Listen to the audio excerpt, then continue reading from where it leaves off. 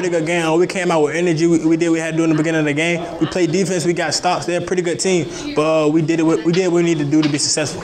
You guys set the tone early. Talk about keeping your foot on the gas all night tonight. We had to keep playing defense, keep getting stops. That was the key to getting the win, is playing defense and trusting in each other. When we come down the court, run our sets and trusting each other, and then get stops on the defense and lead us to success.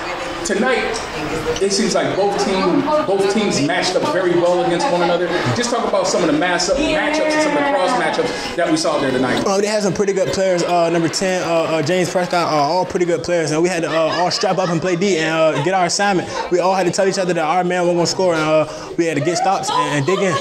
Talk about playing. I know you guys are used to playing in an atmosphere like this, but being on the big stage, how have you guys gotten used to that all season long? We've been doing it all season. We've played in so many big games. The crowd come out when we play, so we got to realize that, and we just got to stay composed and stay locked into us. Bro, as you move on to the next round, what are your expectations?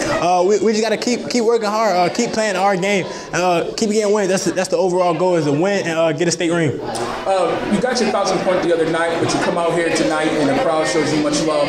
Just talk about the love that you've received and the amount of attention that this team has gotten so far. We loving it. We're embracing it. All the love that we get, we really appreciate it. We just got to keep working hard and live up to the hype. Bro, I talked to you a couple weeks ago. You said you guys were playing at a high level, but then you kind of had some slippage at Indian River. What are you guys doing to prevent that kind of mishap from happening again? It's just coming apart. At Indian River, we came apart. We didn't play no defense. We wasn't trusting in our teammates. We can't let that happen again. We all came together. It actually brought us together. Us just never coming apart, always standing together and fighting through adversity.